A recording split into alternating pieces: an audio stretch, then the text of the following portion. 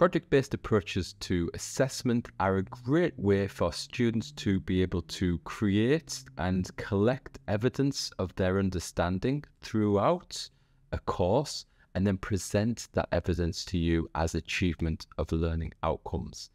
However, the tools involved in this process are usually quite clunky, difficult to use, not very user-friendly. So this is why I wanted to propose this tool, Gamma, today as a nice way that students can create a portfolio of evidence throughout the period of a course and beyond, that can be easily built and shared with you and any other potential interested parties. So the tool that we're looking at is Gamma. Okay, so in my previous video, I showed how Gamma could be used with the AI function here to quickly and easily create a presentation or a document or a web page in minutes, just prompting the AI engine. Now, that's not what we're looking at today, because when you do that, it uses credits. And eventually your credits run out, and we don't want to have a tool that requires students or educators to pay for access. So while that's good to quickly create presentations initially, in the long term, we're looking to use this tool without the AI function to ensure it stays free. And as I mentioned, what we're looking for today is to create an e-portfolio. So the first thing we're going to do is go to the templates option, and they have many different offerings here. And what I quite like is this personal portfolio site option. So if we take a look at this, it's got different areas or slides that can be developed. I can quickly change the visual aesthetics, and once I'm happy with the design, I can say to use this template. Okay, so the great thing about this tool is its ease of use.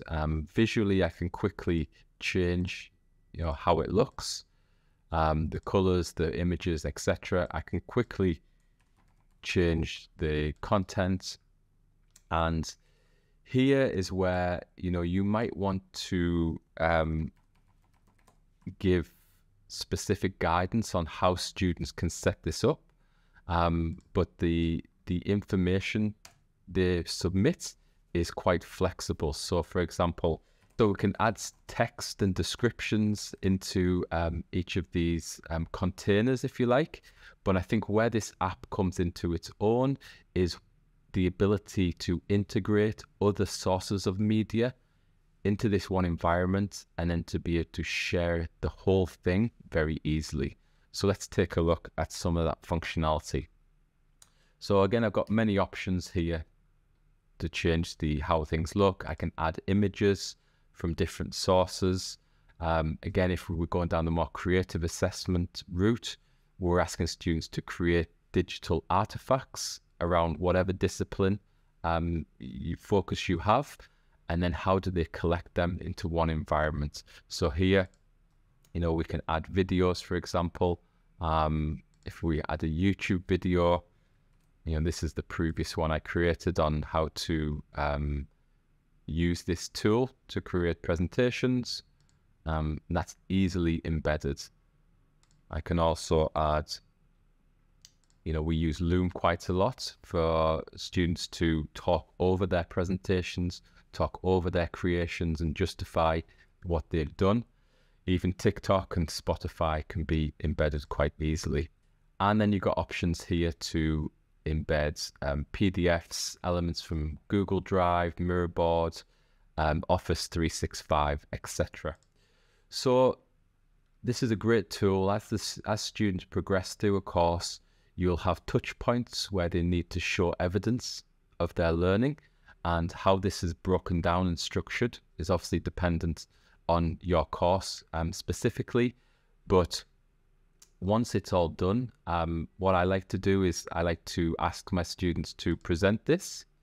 So they come to class, everything's in this one container, and they can just present it by, walking through these slides. And I can play that within also. Okay, so they can present that in the class.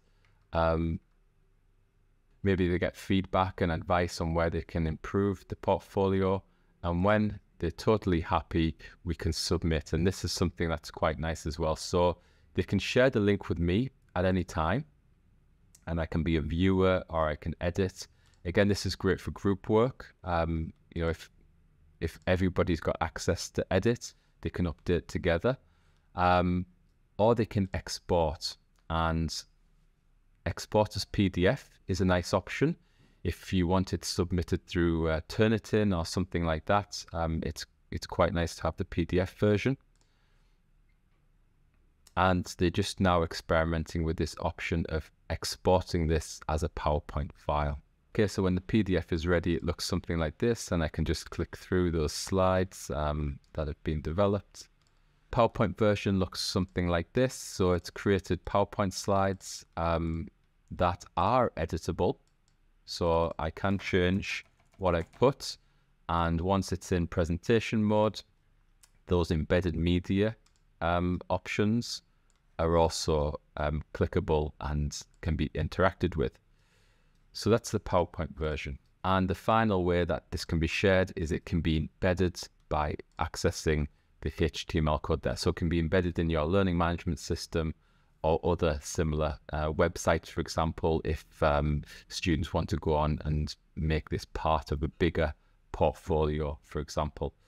And then there's individual collaborators, as we mentioned, that can be added. So it's super flexible and functional around how we share and how we gather and collect that body of evidence. It's a great tool. And as I say, if you don't use the AI writing function that's built in, even though it's a powerful function, it does use credits. So if we don't use that, if we only input our own content, then it remains entirely free. So try it out and let me know what you think.